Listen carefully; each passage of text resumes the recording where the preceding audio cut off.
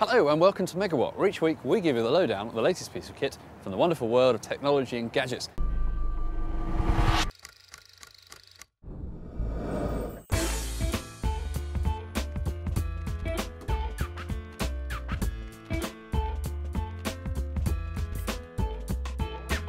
This week we've flown all the way to Barcelona and the Mobile World Congress to find out what phones are launching over the next year. Stay tuned.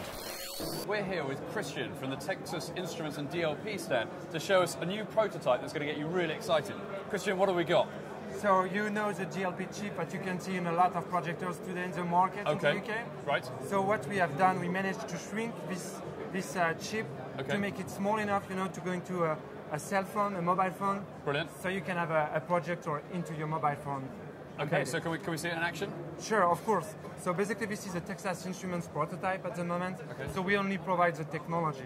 So the likelihood is you'd sell that chip to someone like Sony Ericsson or Samsung to put into their devices for them? Exactly, to manufacturers who will decide, you know, to take this chip to go to the market. Brilliant. So the idea is to, you know, to increase the size of the mobile phone, which are small. You know, and there we have it, look at that, that's great. Yeah, exactly, you know, basically the idea is to have a A4 format picture. Okay. So, you know, instead of having a small LCD screen, to have a picture that you can share with your friends. So you can share pictures, you can watch a movie, you can, you know, show a business presentation, you can share things from your mobile phone. So anywhere, I suppose, on the train, in a park, what have you? Exactly, that's the idea. Fantastic, and when's this going into production? So we announced the DLP chip to be in production by the end of the year. Okay. So we will have this into production by the end of the year, and manufacturers will take this chip and bring it to market later on. So you think probably 2009, 2010 maybe so if someone took the chip straight away, that we could see a device sort of in the next couple of years? That's their decision, and we can only provide the technology, which will be available by the end of the year. So there we have it. Basically, a mobile phone, a projector, instant movie action, sharing of photos on the go, hopefully coming to you in a phone in about 2 years' time, maybe 3, maybe 4. But it's certainly coming, and it's certainly going to be a possibility. It's really exciting.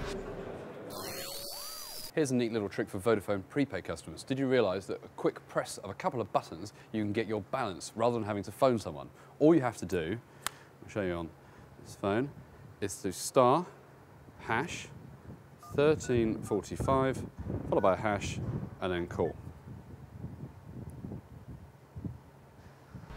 And there you have it, we have £6 left. It's as easy as that.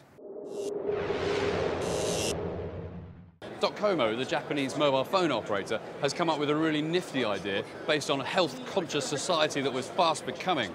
It's called the Wellness Phone, it's here. And the idea is it allows you to test your body fat index. It's got a pedometer in it, whether you've got bad breath or your pulse, in fact. Now, we're not going to test my pulse here because obviously bright lights, the excitement of being on camera, I'm probably just going to be racing way too high. But we are going to test my breath. Now, this is probably going to end really badly. Now, there's basically a scale between 1 to 10. So if it's 10, then I know that I really should be talking to you like this. I should be rushing away to brush my teeth.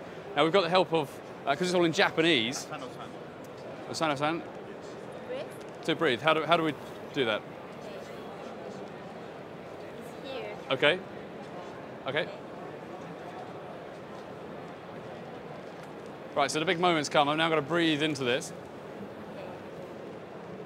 Oh.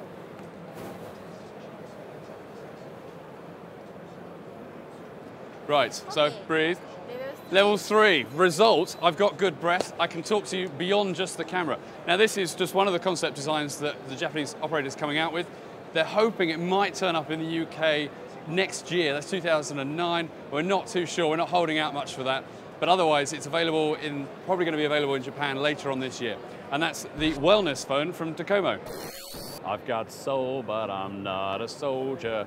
No, I'm not gone mad. This is the name of the Samsung phone, the Soul. That's here.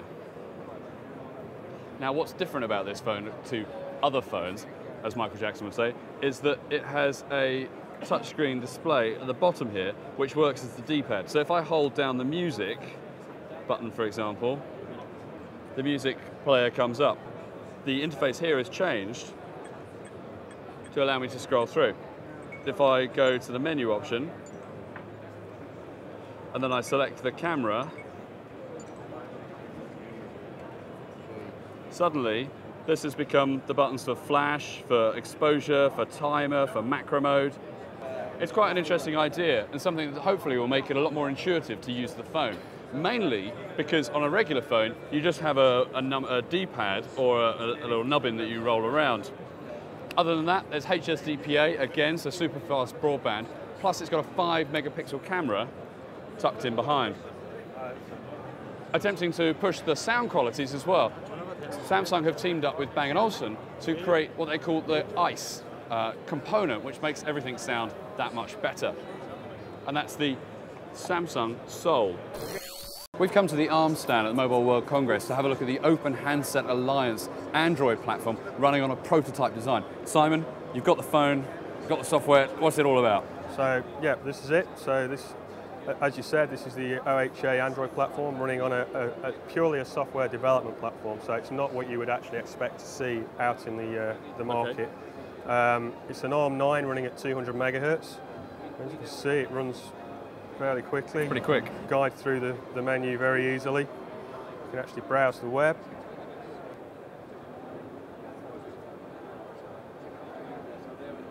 So it's fairly quick on that.